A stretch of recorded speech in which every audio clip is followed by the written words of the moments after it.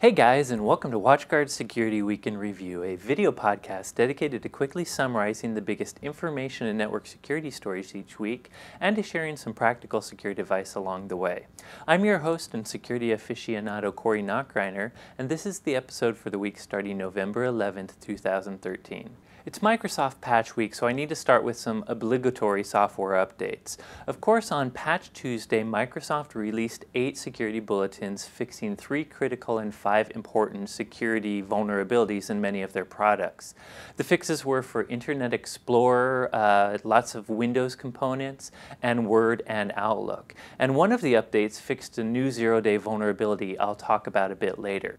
Now, it was also Adobe Patch Day, and Adobe released some updates for Flash, the popular web animation player, and for Cold Fusion, a popular web application server. And by the way, the Cold Fusion update apparently fixed a vulnerability attackers were leveraging, a zero-day flaw they were leveraging back in January.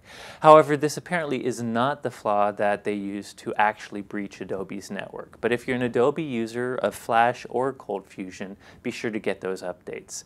Finally, this week, OpenSSH's creators released a patch for OpenSSH version 6.2 and 6.3.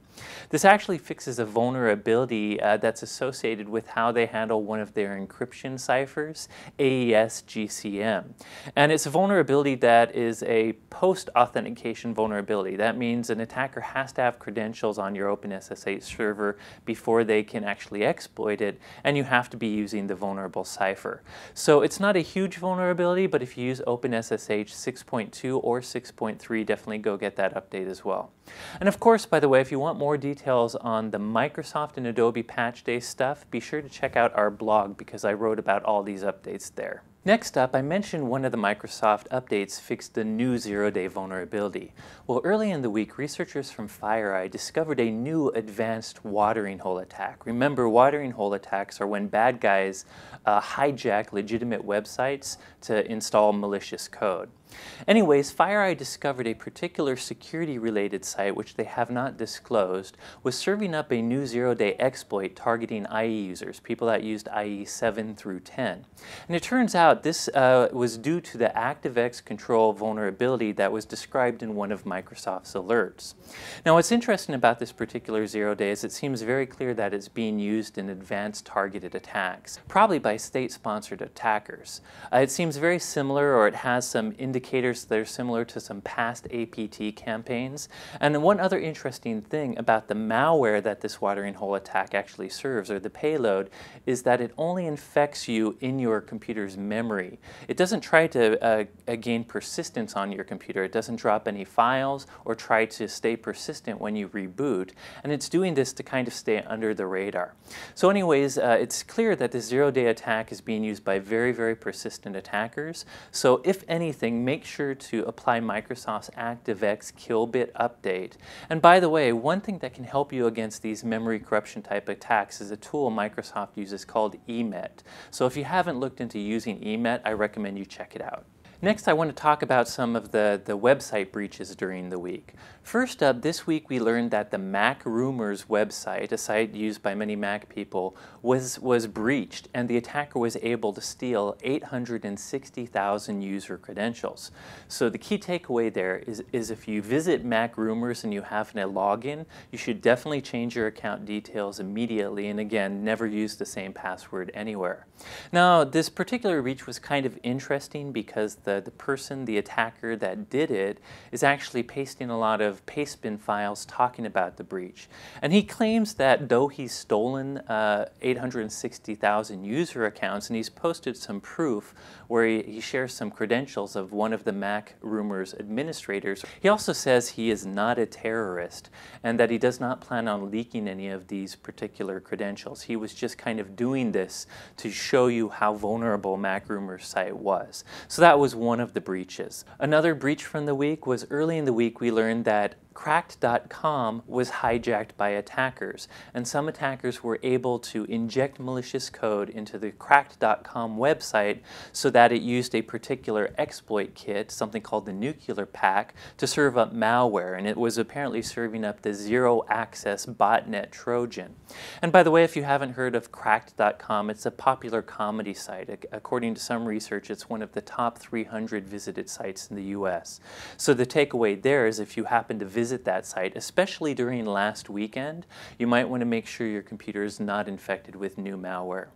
Finally, I have a really quick update on the Adobe breach. You remember Adobe was breached by attackers, and the attackers stole anywhere from 3 million user credentials to 152 million user credentials, depending on who you believe.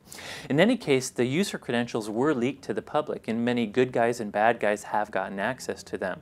And Facebook did something interesting this week. They took those credentials, and they actually went through them to see if any of the emails or the users affected were also Facebook users. And if so, they actually warned those Facebook users to change their password. So while I really hope that these sort of credential leaks don't become very common, I think it's actually kind of smart of Facebook to actually go through these leaks and see if they can help out their user base. Because usually when you have these password leaks, the attackers don't only use them against the site they've attacked, but they use them against all the other sites, knowing that people share their password everywhere quite commonly. For my final story this week, I want to share some InfoSec news from the APAC region. Over the last few weeks, our VP of Sales in APAC has been talking about a Singapore-related hacking incident.